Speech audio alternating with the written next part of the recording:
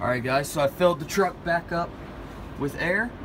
Now we are underneath said truck. We're going to go ahead and we're going to manually release the air from the primary tank. And I've got my buddy up in the truck to let me know if it starts draining the secondary or not.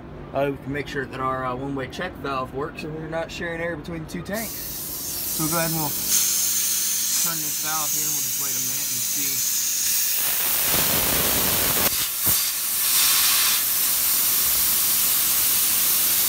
Go ahead and wait.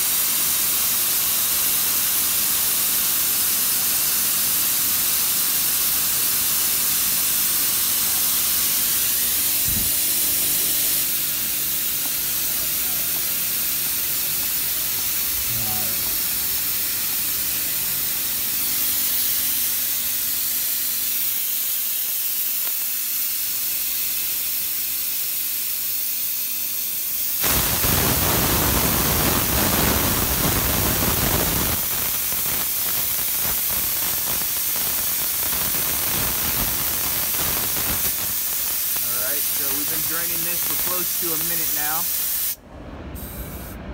So we're gonna crawl back out from underneath here really quick.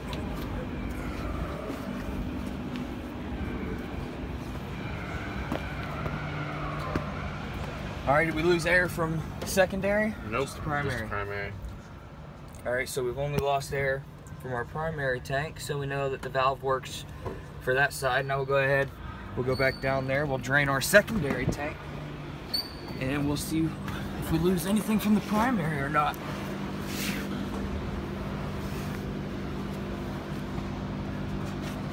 Let's go ahead and let's pull this one in.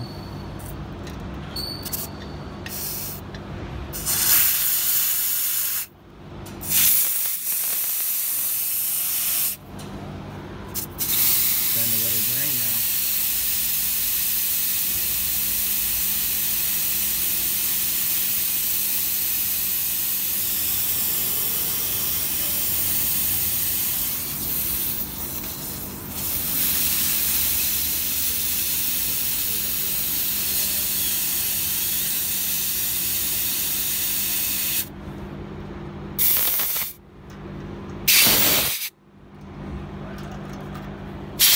The other valve a little bit too.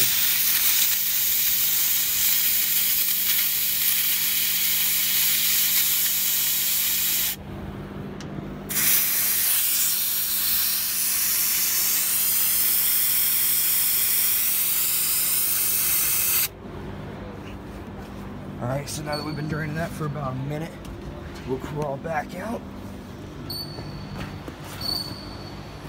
We'll go ahead and we'll look at this now. And as you can see, we've lost a little bit of air from that secondary tank, the little bit that we did drain, but our primary looks like it's still in the same spot. So that means that our one-way check valve is working. It's not letting both tanks run through one source. So we'll go ahead and we'll call this one a, guess it passed for the check valve. So the next steps would be to come down here and you check your air compressor for leaks at any of the valves. You can run along and check your air lines, anything like that. You can easily check that with some soapy water and a spray bottle. You can check over here.